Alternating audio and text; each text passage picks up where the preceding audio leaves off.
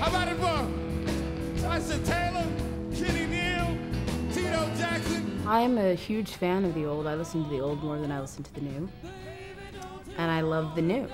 I know so much of the older stuff being a younger player. Here I am with Memphis Slim, Muddy Waters, Lightning Hopkins, John Lee Hooker, Big Mama Thornton, Eddie Cleanhead Vincent. It's about paying homage and respect to the past, because most of the new stuff is stolen from the past anyways. I feel a responsibility to dedicate myself to this music.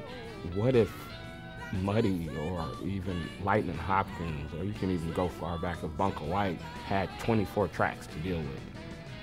What would we be hearing? For me, it's about doing music that says something, which nowadays is kind of groundbreaking.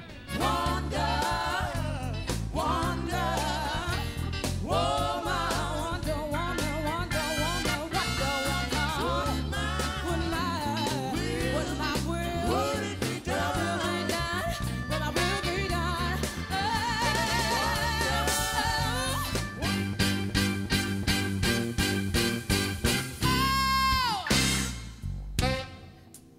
Little bluebird, please come and nest with me.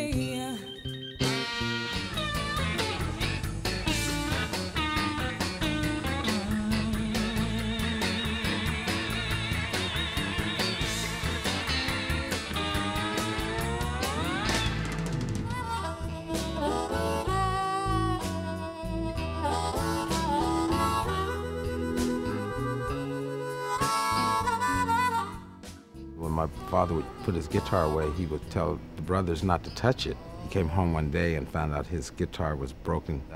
I confessed to it. I got a beating for it, and after that, he put it in my lap. He was strong to put it in my lap and say, "Show me what you know." So I played a few things for him, and the next day he went to the pawn shop and bought me my first guitar.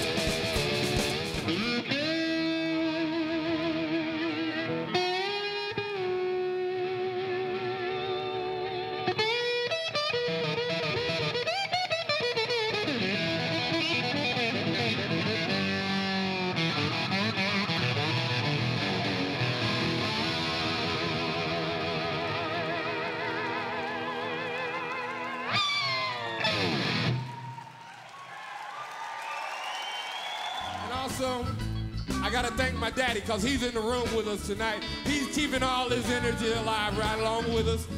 With Tasha's daddy, Kenny's daddy. They up there rocking right with it, ain't they, bro? God bless you. We love you guys. Thank you very much. Don't you wanna go?